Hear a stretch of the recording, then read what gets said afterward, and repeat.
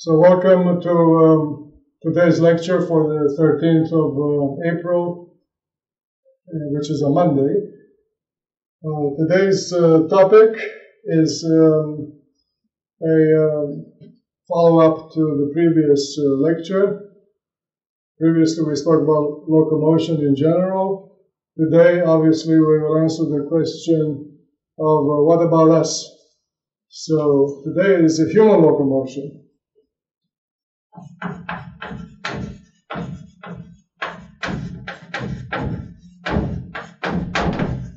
Also known as, or better known today as transportation.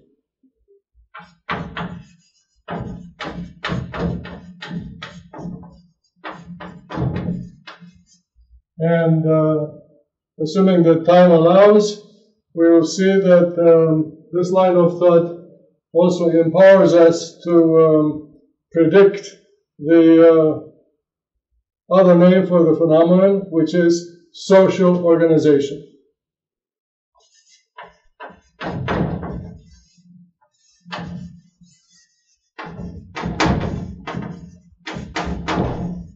All these things happen.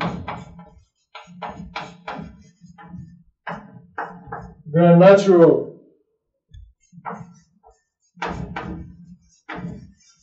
They are not dictated by Stalin. They happen. Why? We'll see very soon. Because huge numbers of individuals share objectives or direction of evolutionary design in common. And they're not talking to each other. Okay. The lecture about locomotion in general was illustrated with examples from swimmers, runners, and flyers of all kinds. Best known, of course, to everybody are the animals. Insects, birds, fish, snakes, all these things, not to mention the terrestrial, especially our pets. So all that is fairly well in hand. And now, what about us? We are terrestrial movers. We walk, we run. What have we got to do with the quadrupeds? Well, these days we do a lot of our movement not by walking, but by rolling, meaning we rely on the wheel. So the wheel, this is the alleged human contrivance, is a round object that has evolved in time. In the beginning, excavations, but also pieces of art from antiquity show that the wheel was a solid disc.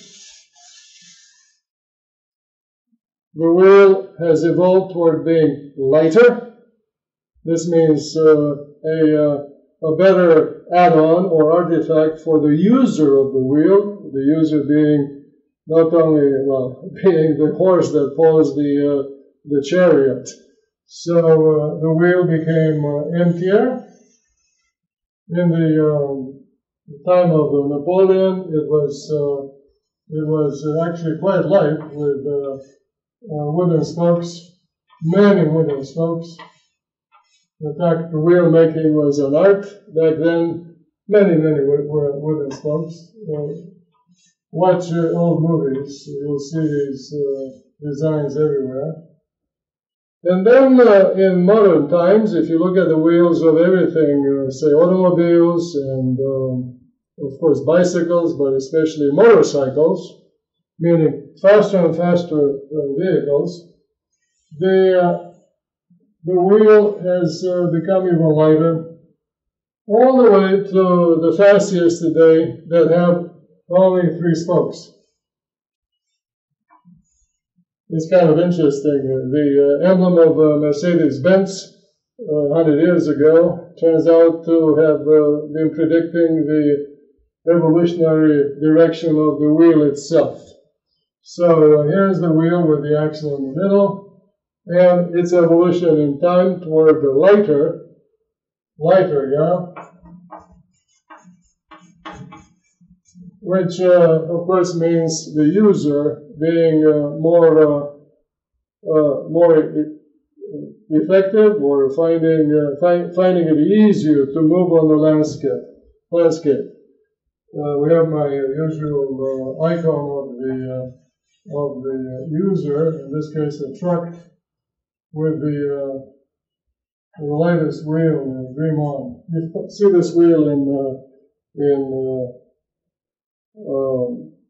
speed racing, bicycles too, in the Tour de France and other places, the Olympics in particular, and the velodrome. Okay, so that is the meat and potatoes of human locomotion today on land. And the question first of all, to myself, in view of the fact that all these things happen, well, is there a better design of the one with 3 spokes? Well, clearly, the better design would have only 2 spokes. Now, but 2 spokes are easy to draw and kind of troublesome in the sense that while the upper spoke is in tension, the lower one is in compression. The lighter you make the spokes, the more likely would be that one of them will buckle. So this is not a good design. The better design is the one that avoids this sort of instability called buckling, something of the nature of the previous 3, meaning how do you make it even lighter? And the answer is still 2 spokes, but 2 spokes positioned similarly to any other pair of spokes in the previous designs. So here is that design with 2 spokes, and that happens to be the bipedal design. This is you.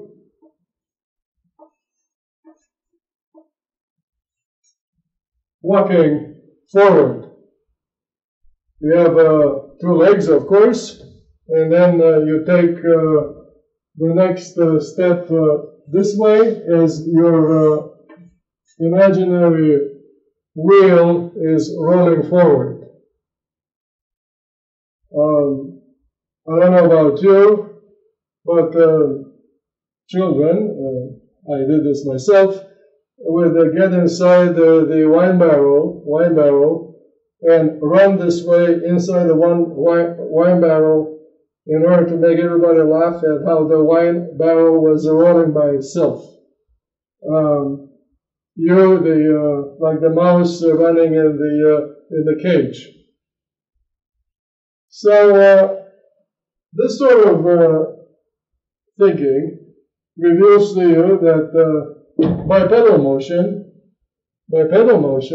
is the way the wheel happened by itself in nature. So, wheel in nature. From this you can take the lesson as a good joke in all sorts of directions, such as, so this is bipedal.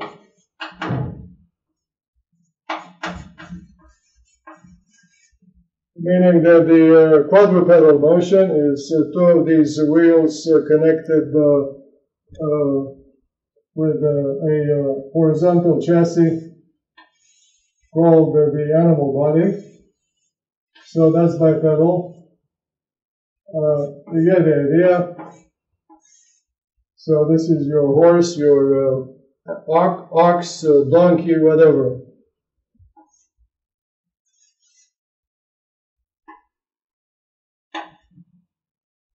Okay, so this is quadrupedal.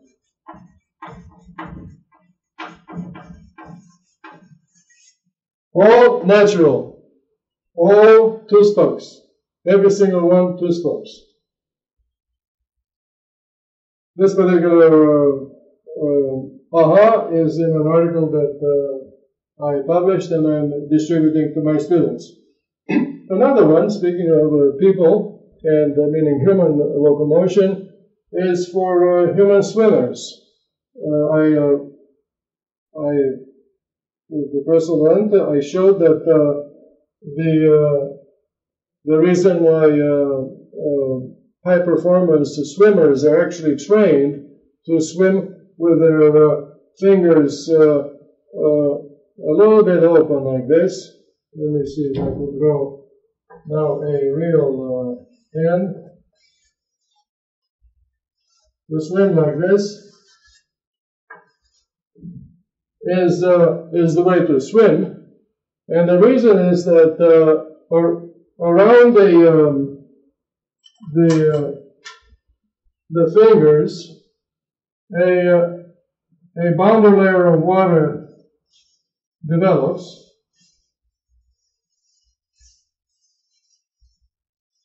In other words, the bare hand becomes covered by a water glove. So the hand naturally acts like a webbed foot, the webbed foot of the duck. Now, good idea meaning good advice for the competitive swimmer to have access, invisible access, or a secret to having a paddle that's wider than people think. That's one thing. But we see in this reality of, let's call it fluid mechanics, the origin of the webbed foot.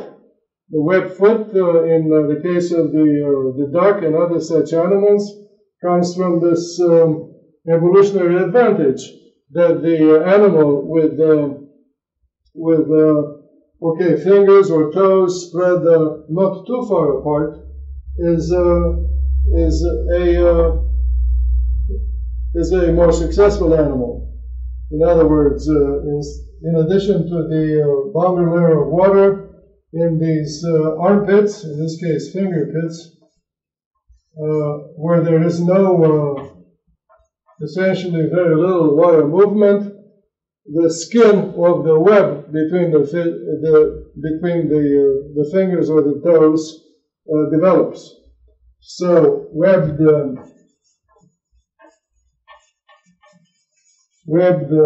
feet or palms is a natural evolutionary direction. This is the introduction to today's lecture, and it connects with the previous lecture, which is about locomotion in general. Now, the main objective of today's lecture is to show that if you rely on this view of the evolution of the design toward creating easier and easier access, then with, of course, curiosity and ingenuity and the freedom to ask questions, then we're able to predict what is inside the human mover, the vehicle. What is inside is the constitution or the distribution of organs. Organs, internal. Later, as anticipated here, we will look at the organs, meaning organization, external to the body of the human mover. So let's question what is inside the vehicle.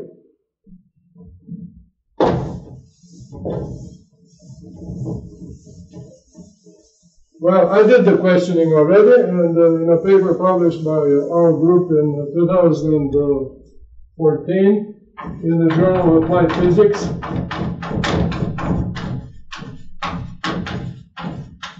which I'm also making available.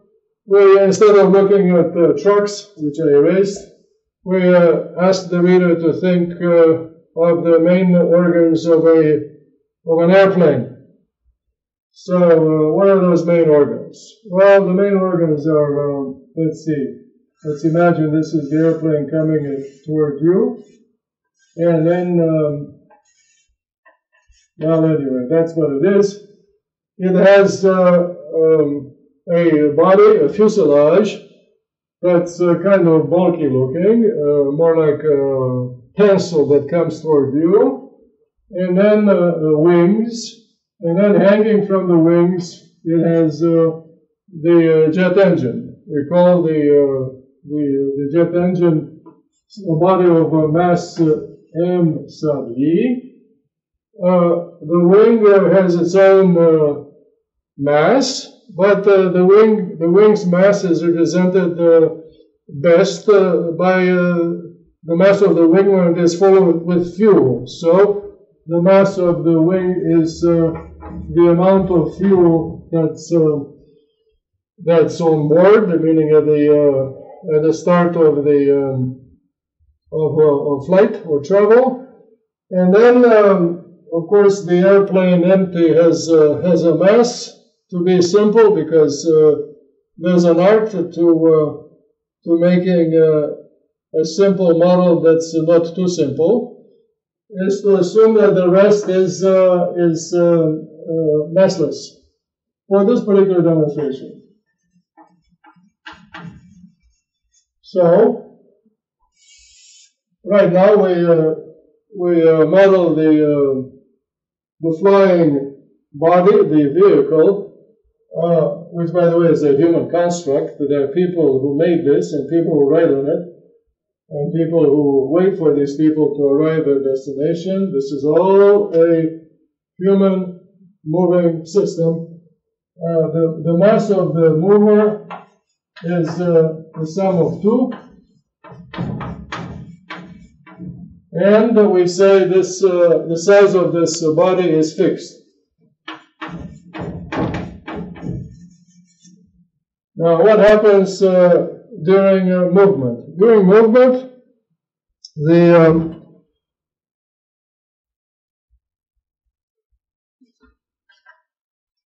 burning of this fuel generates a heat input to the engine. That heat input is proportional to the amount of fuel, MF.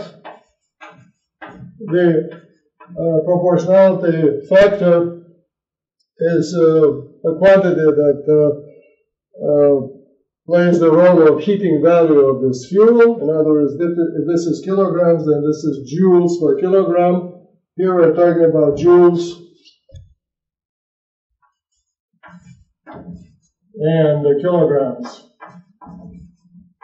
The discussion here is not per unit time. It is for the entire travel of the body from fully loaded to empty at the end. And this particular heat input is, of course, used by the engine to generate the work that is necessary for moving the body horizontally on the landscape. So the work is the product of the force of resistance encountered by the mover times the distance of travel, L. So this body has traveled to a distance L. And we'll get to this sort of thing a little bit later. What is the work that is being dissipated through the movement? So this is dissipated.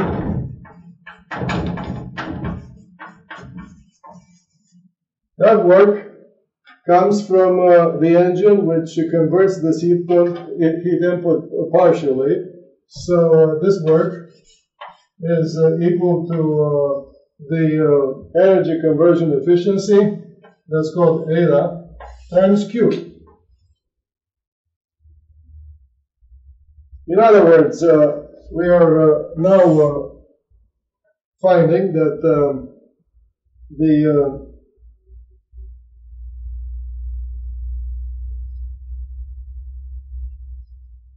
finally, before I continue, there is, of course, the phenomenon of economies of scale, which I've taught already in this sequence of lectures. Economies of scale.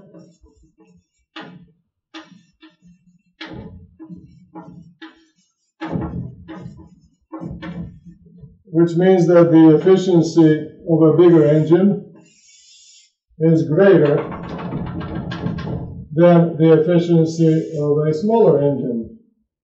So that's 0 here, 0 here. There's a cloud of data that you could discover if you look at information about the efficiencies of engines in sale manuals and all sorts of other places. Again, I can distribute this sort of information if asked. The orientation of these of this cloud of data is this way, because, as you know, the efficiency cannot exceed the Carnot efficiency. So the distribution is concave. In a narrow or wide enough domain, this sort of behavior over the efficiency is well represented by a power law, which I wrote as C1, and then the mass of the engine. Mass of the engine is either Q or ME. Mass of the engine to let's just do it this way. The size of the engine is on the abscissa to the power alpha, where alpha is an exponent of order 1, but less than 1. It has to be less than 1 so that the curve is concave. So if you put these formulas together,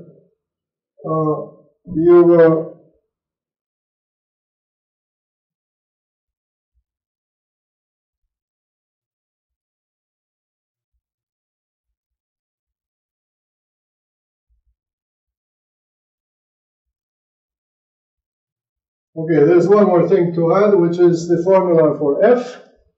F is the force of by which the environment resists being pushed out of the way. So that is a force proportional to the weight of the body. The weight is vertical.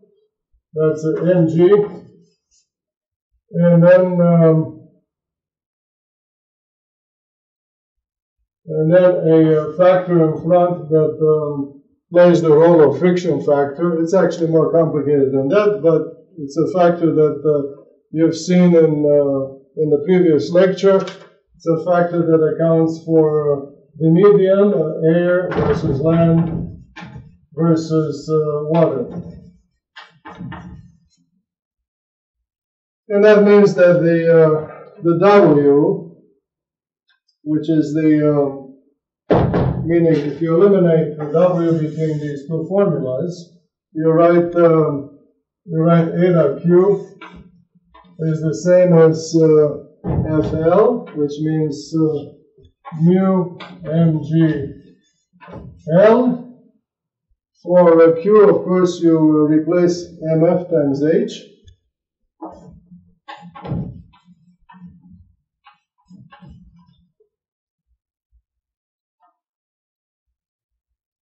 And for eta, you put this formula, which is C1 m e to power alpha.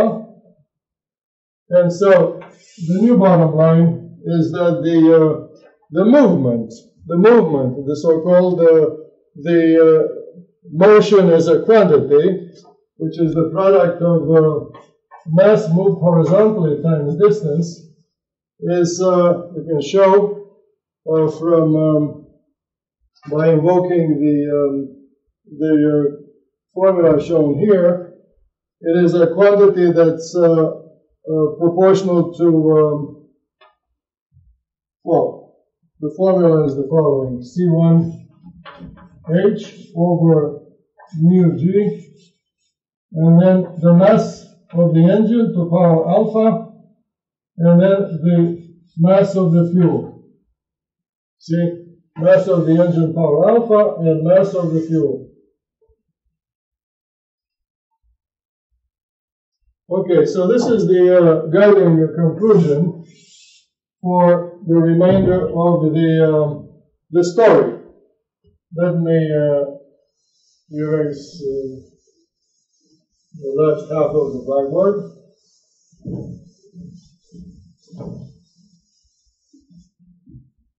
With this kind of information, including the fact that the total mass is equal to ME plus MF,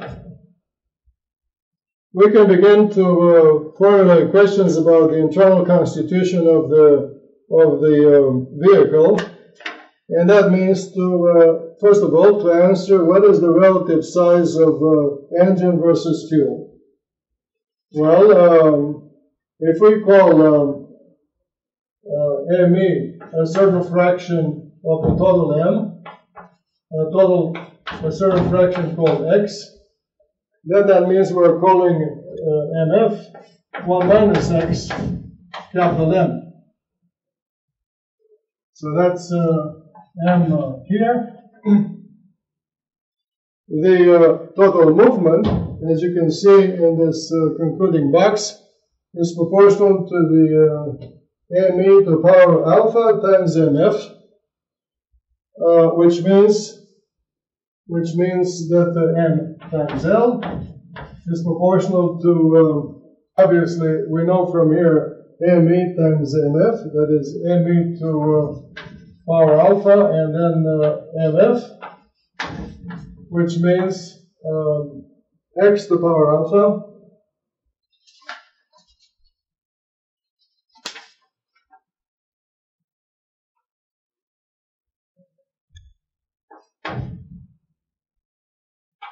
And then 1 minus X, like that. A quantity like this, of this kind, varies, in other words, ML,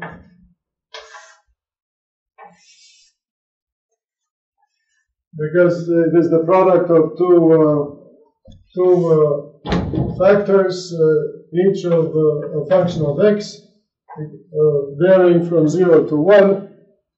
The first factor is rises this way. The second factor decreases linearly this way. If you multiply these two factors, you get a curve that has a maximum that, of course, you can obtain analytically by differentiating the product and setting that equal to 0. But this way, you know that the extreme will be a maximum. The point being that the X, where the most travel is located, is over 1, but less than 1. And that means that the total mass, meaning with this X being over 1 or less than 1, it empirically turns out to be, well, as I said, 1/3 or 1/2, in that range. You find that these two terms are of the same order of magnitude,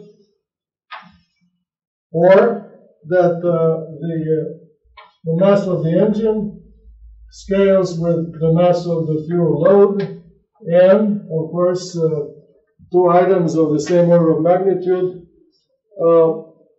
add up to a sum that's of the same order of magnitude. So the conclusion is this, that the organs, their sizes, scale with the total size.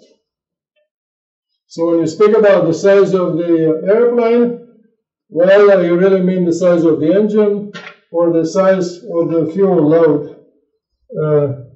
That is, if you know the story that's taking shape in this presentation. Okay. What else?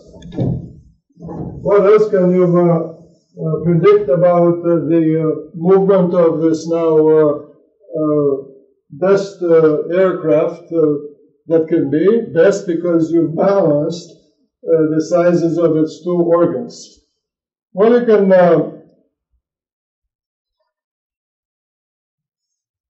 predict the range of the vehicle. You get that from this relationship here, ml. So range means L. Well, from ml varies as me to alpha times mf.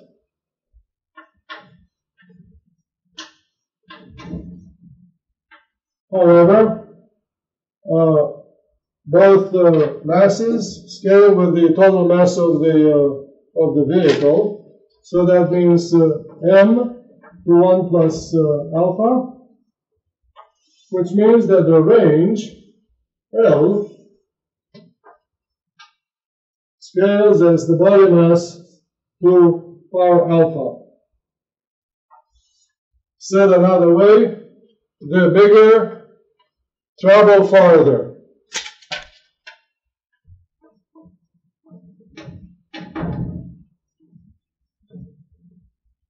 In this case, fly farther.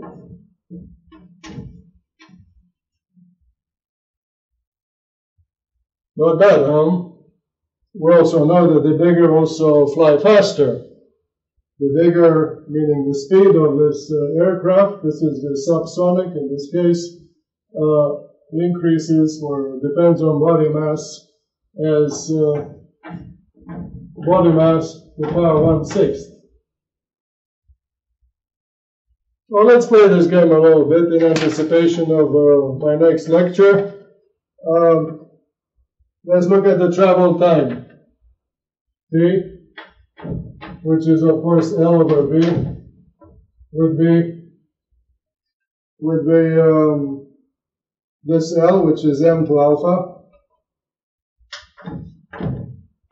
divided by m to 1/6, which is of course another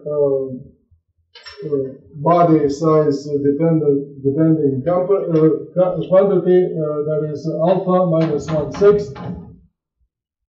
If alpha is something like half or 2/3, then the lifetime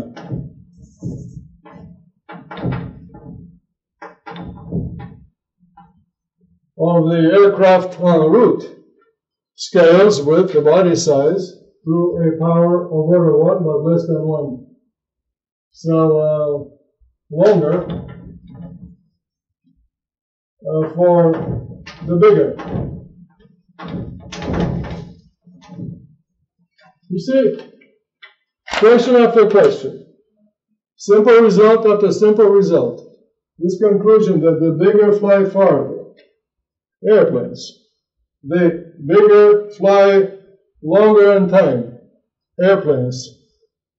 These discoveries give you the idea that you know a lot more about everything, including the animal realm.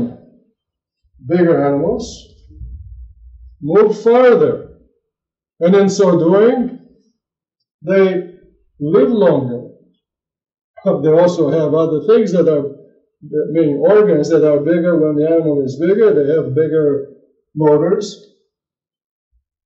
that is, a bigger musculature, and they also have a bigger fuel load, which means a bigger appetite, or obviously bigger quantities of food intake. So this is the path of discovery. Just a second. And it is not the end. We can ask a few other things. For example, what else can we say about the architecture of the airplane in this case? Well, let me first make more space.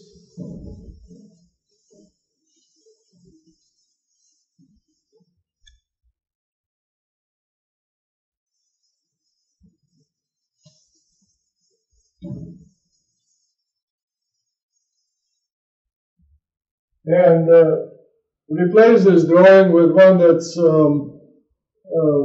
even simpler, one that has the dimensions, the length scales that characterize this flying body. So there is a fuselage of a particular cross-section called A. It's moving to the left with that speed V. And then the wing that you see is got its own length scales. I'll just sketch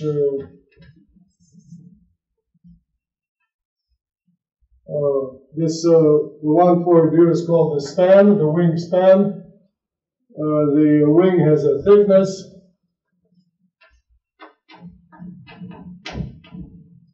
And the third dimension is the swept length of the wing.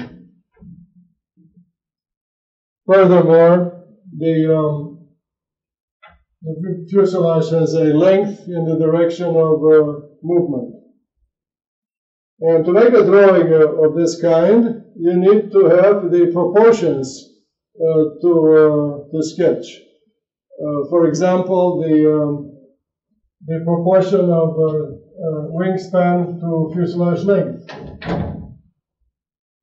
or the proportions of the cross section of the fuselage. This is the height h. Then the horizontal dimension, let's call it x. So what would be h over x? And a few other things you see in the drawing. Okay, these questions come from invoking once again the direction of evolutionary design, which is toward easier access.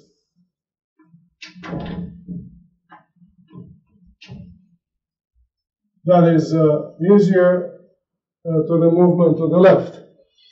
And we get the ideas of how to engineer that easier access. In the case of the airplane, we do the engineering.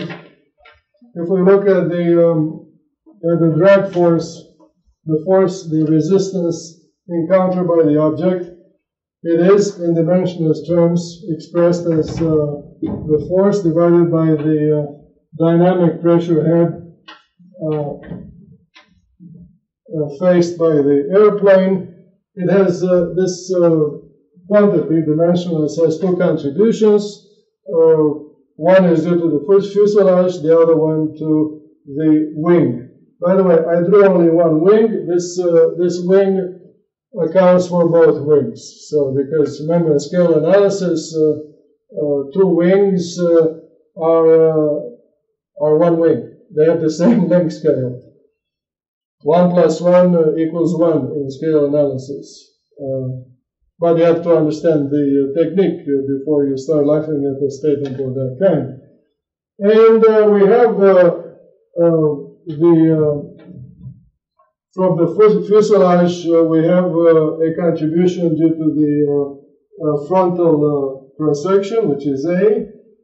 From the wings themselves, we have a contribution, also from the fuselage, we have a skin friction that's integrated over the surface. That is accounted for in terms of a skin friction coefficient, a wetted perimeter P, and the length of the fuselage. So this is for the fuselage. The wetted perimeter is this line. And then from the wing, the contribution is similarly identified for the frontal cross section is the product of span times thickness.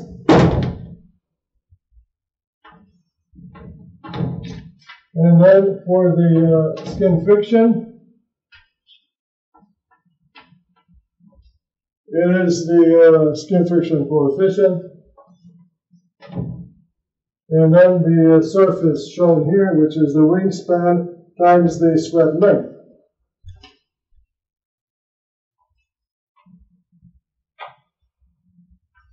So that's for the wing. Now, there are some easy conclusions that emerge right away. The area that's smallest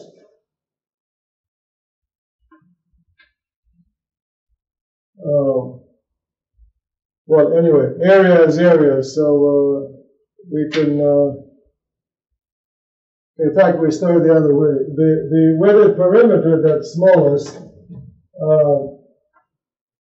when the area is fixed, it happens when the cross-section is roundish. For example, circular or a close to circular oval. So that means if X and L are equal to the same diameter looking dimension, then P is called D, and then that means that A is called D squared. So the first conclusion is that the cross-section of flyers, meaning their bodies, in cross-section should look roundish, like all the airplanes and, of course, all the birds. So that's one conclusion. The cross-section has one length scale. The other one, just to make life easier for skin friction coefficient, at a fixed speed, one that's high enough, meaning high Reynolds number flow, subsonic, you have a order of magnitude of, say, 10 to the minus 2.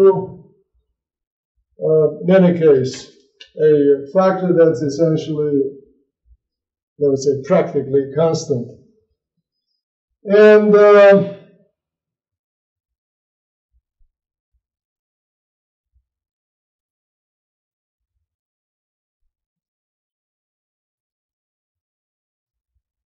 And okay, what else do you do with this sort of conclusion?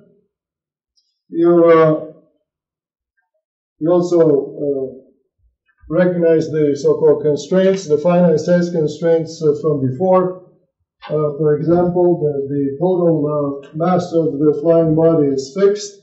That means M, capital M, is the mass of the body. In this case, the fuselage, mass of the fuselage plus the mass of the wings. And that's one thing you can write. You already know that the mass of the wing scales as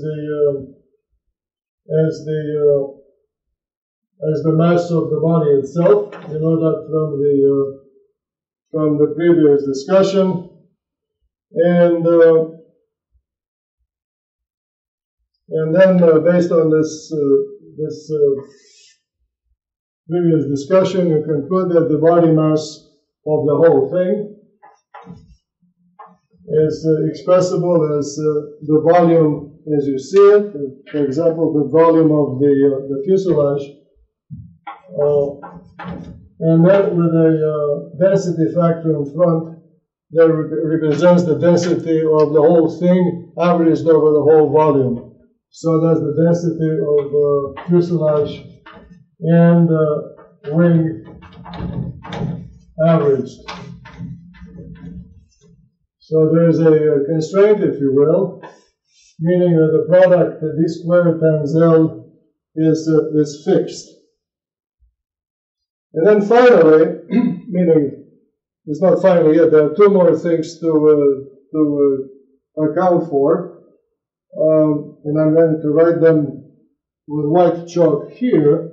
One is that, those two things are the equilibrium of forces in the vertical direction. This is for the flyer. And then there will be another condition having to do with the rotational equilibrium of the wing. The vertical equilibrium is the requirement that the downward force due to weight, mg, is balanced by the upward force due to lift provided by the wings. And the lift is from aerodynamics has the order of magnitude 1/2 density of air, and then the speed of the mover, A is so-called the lift coefficient,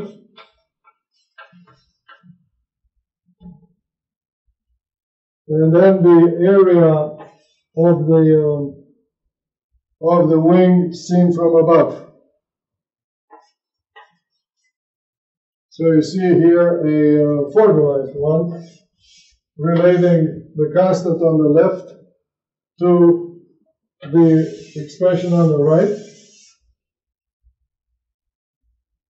except that the constant on the left depends on, is actually this product d squared times L. So rho d squared times L. Let's call this vertical equilibrium condition formula number 1. And then formula number 2.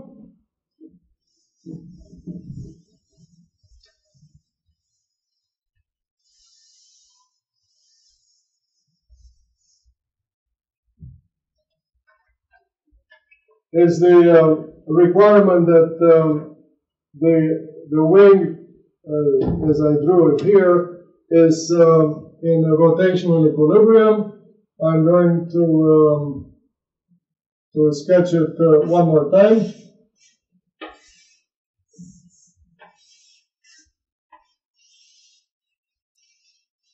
And rotational equilibrium means it is the lift, which is the right-hand side shown here, a force right-hand side,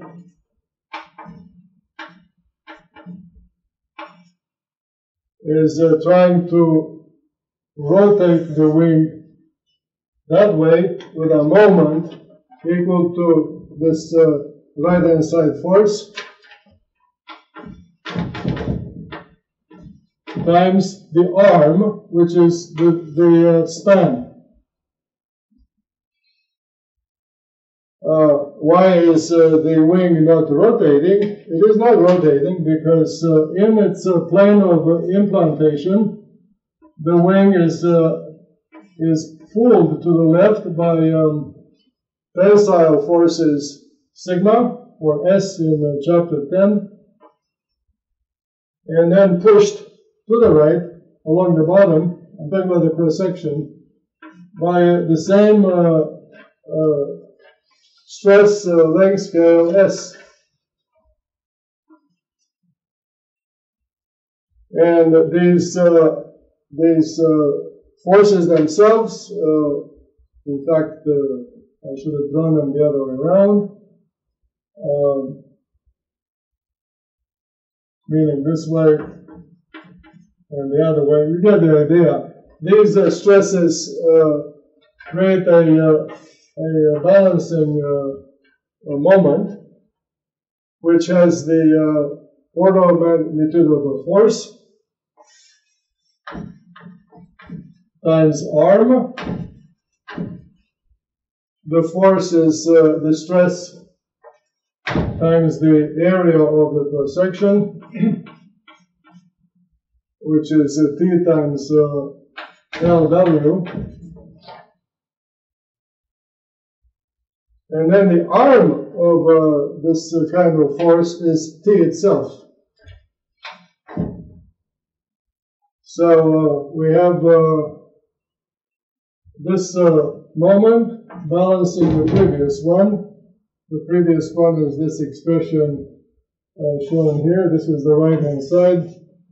So we can substitute that expression there times the arm S. And so this rotational equilibrium condition is condition number 2. And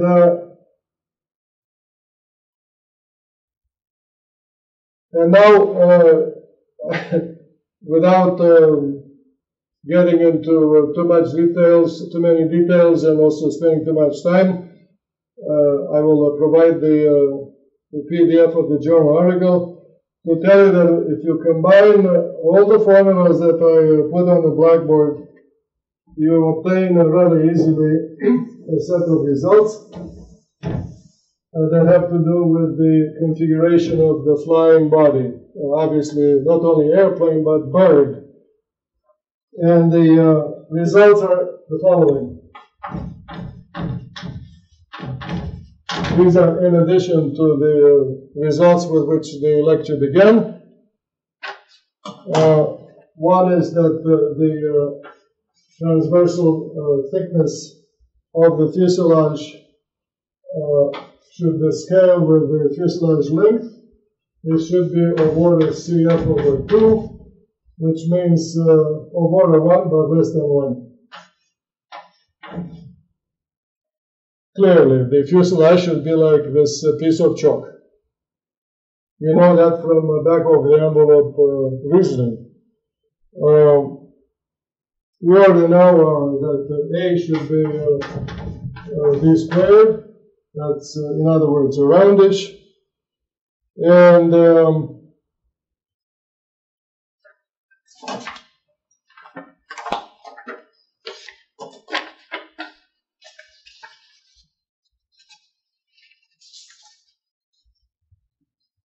then finally,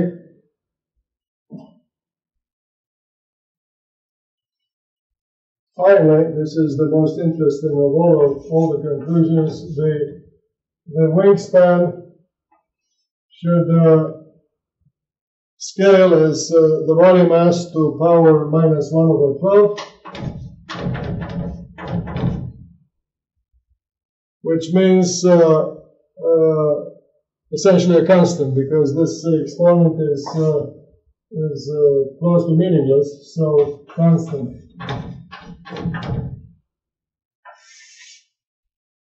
Altogether, these conclusions mean one thing, that regardless of size, the drawing of the flying body should be similar to other drawings of flying bodies. In other words, the drawing itself is, broadly speaking, size independent. So, drawing or design configuration.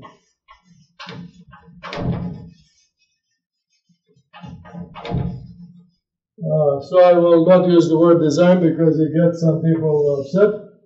Configuration is size independent, or that all flyers should look basically the same. You see, from theory, in this case from invoking the constructive law of evolutionary direction toward greater access, we predict that airplanes should evolve in their own way, and the fact that they happen to look like other flyers is nature itself. It doesn't mean that aircraft designers from everywhere, Germany, the US, I'm talking about the history of of aircraft technology, and then the USSR had been, copying from each other. Especially, they have not been. It doesn't mean that they were looking at birds as they made these great inventions. They're simply answering the question of how can we fly more and more easily, and also more safely, because when you invoke the strength of a loaded structure, you are actually talking about safety. You don't want the airplane to break into two pieces in flight. That is the main message of this lecture. It is that with physics, with a principle, your mind takes you farther and faster in this direction of evolutionary design. If you happen to be employed in technology, which means technology evolution, with principle and with a matter of this course, you are empowered to fast forward in your own mind the evolution of that technology. You become a visionary. Unknown to everybody else is the fact that you possess a crystal ball in which you see the future of not only your profession, but the future of your own movement, which means your own life, and actually the future of the population around you. So with this, I say goodbye. Until next time, when I will start with predicting social organization. Thank you.